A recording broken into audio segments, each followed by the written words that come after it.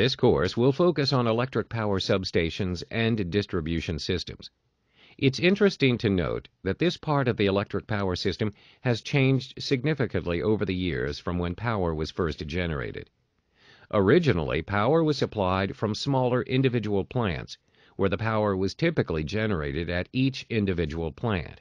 With this arrangement, the individual plants were known as subsidiaries or substations.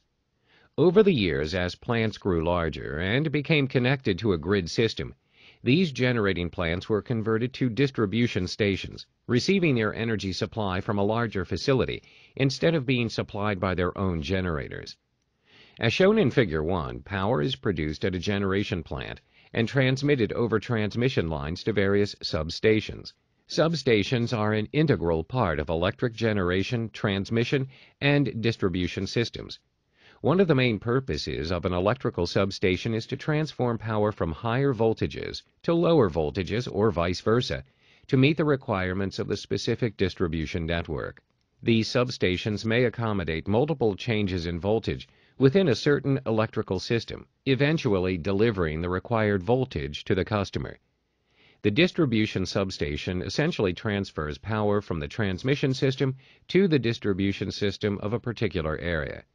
Typically, it's not economical to connect power customers directly to a main transmission system because of the high voltage level on a transmission system. So, this is accomplished through a substation lowering voltage to distribution level. The input for a distribution substation can often be 115 kilovolt voltage level and will consist of two input lines. Outgoing distribution voltages will typically be medium voltage levels between 2.4 kilovolts and 33 kilovolts. Another important feature of electric substations is the capability of isolating faults in either incoming transmission systems or outgoing distribution systems. These substations are oftentimes the point of voltage regulation for the distribution system. Additional voltage regulation equipment may also be installed along the distribution system if the system is miles long.